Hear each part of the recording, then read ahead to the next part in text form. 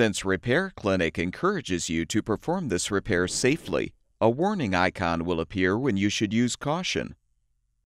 Whether your repair is simple or complex, you'll be more successful if you break the procedure down into steps, making it more manageable.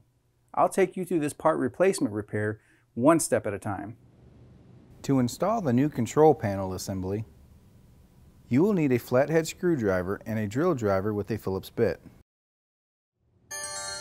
Before you begin the procedure, unplug the washer. Pull the washer away from the wall.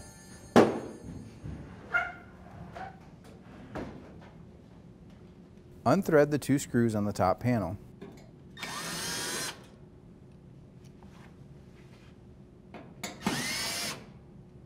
Slide and lift the top panel off.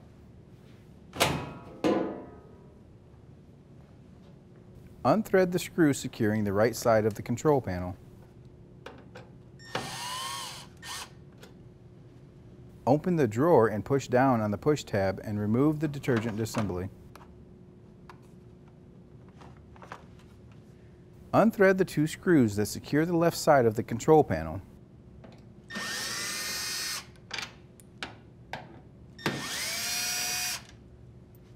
Pry the 3 tabs, then pull back and lift up to free the control panel.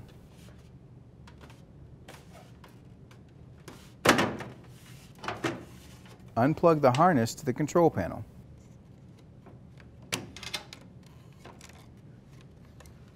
Pull off the control knob from the panel.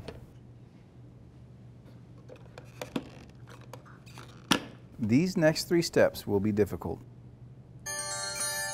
Pull back on the control panel, releasing the 3 tabs on the display board.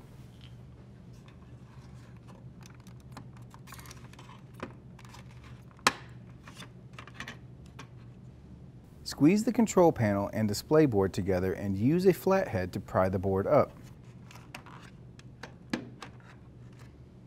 Squeeze the panel and board together and pry the other side up. Remove the display board.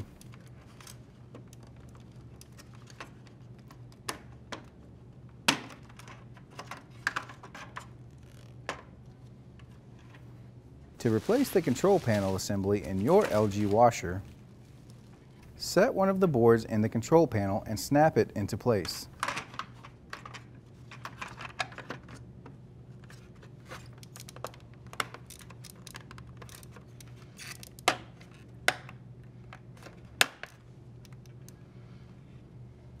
Set and snap in the other board into the panel.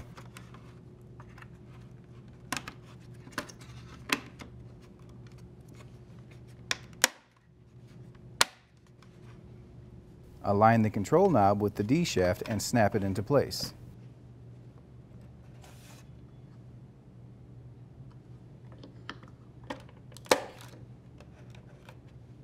Plug the wire harness back into the display board.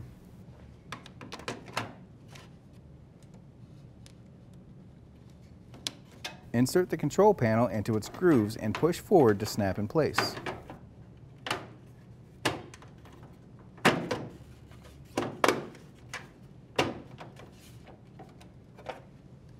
Rethread the 2 screws on the left side of the control panel.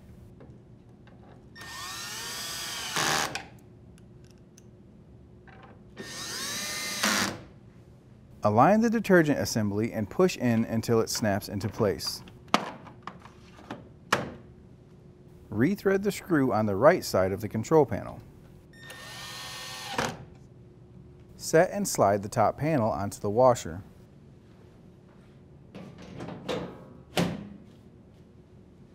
Rethread the 2 screws onto the panel.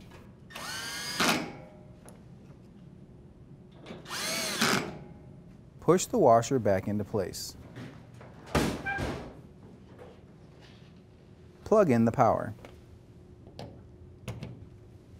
And your washer should be ready for use.